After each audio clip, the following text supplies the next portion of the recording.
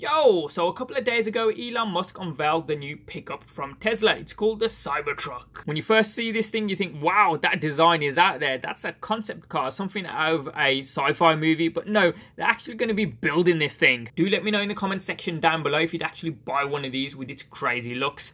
You can see why Tesla's going this way because pickups are quite popular in the US. Not so much in Europe, but we're definitely seeing more and more pickups out on the road here in the UK. So Tesla is saying this thing's got a nearly impenetrable exoskeleton made out of rolled steel and Tesla armoured glass. So it's ready for anything. The Cybertruck's got 3,500 pounds of payload capacity and it's got adjustable suspension. So you can go up and down in either direction up to 4 inches, and it can also tow up to 1,400 pounds, Tesla is saying. There's going to be 3 variants: a single motor rear wheel drive, a dual motor all wheel drive, and a tri-motor all wheel drive. Now the latter one here goes 0 to 60, get this, 2.9 seconds, and has a range of just over 500 miles.